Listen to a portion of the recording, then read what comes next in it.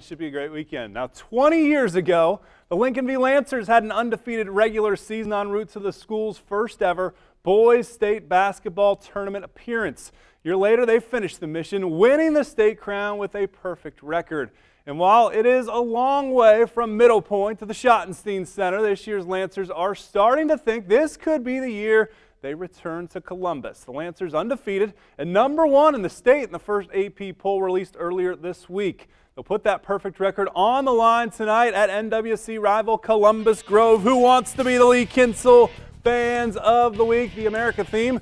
Lancers up 30-23 in the third. Derek Utze spots Trevor Neat lay in. It's 9-point lead for blue and gold. Dogs claw back Bailey Clement. Nice wraparound to Reese Roney and the foul. Then Gabe Steckschulte finding a little crease.